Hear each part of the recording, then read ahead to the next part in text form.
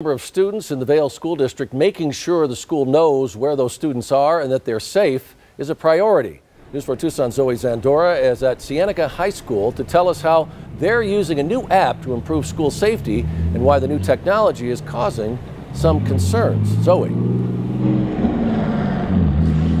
Cienega High School and the Vail School District are using something called a digital hall pass. It's a digital program ensuring student safety and allowing teachers to let their students leave the classroom without being disruptive. Technology helping with student safety, the #1 priority in the Vail School District. My staff are not going to pick up clipboards from inside the classroom to check to see who signed out to go to the bathroom or where they are. But they're going to grab their laptops and their phones when they run, right? And we can access that information from the gulch behind the school to see where our kids are. To me, that's worth it. Kim Middleton, the principal of Cienega High School, is talking about Minga, a digital program used for students to request a pass to leave the classroom. Instead of, filling out a paper form in the back of the classroom, the students just log their entry on the computer and the teacher can approve that.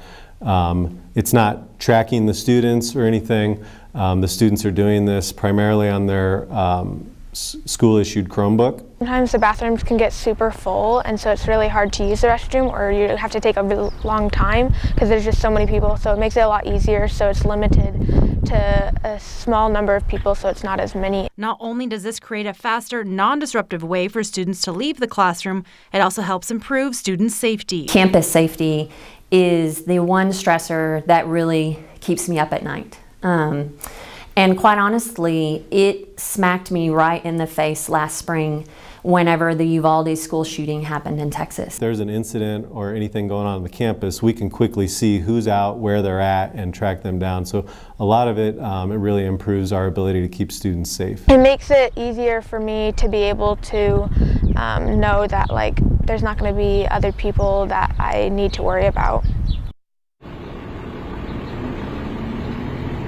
And again, the focus being on student safety. Some parents have been a little concerned. This is not a tracking device. It's not an application. The students are using their Chrome devices to use this in the hall pass. So they don't have any tracking devices on them. But if parents are feeling a little weary about it, the students can still manually sign out of classrooms. Here at Cienega High School, and Zoe Zandora, News 4 Tucson.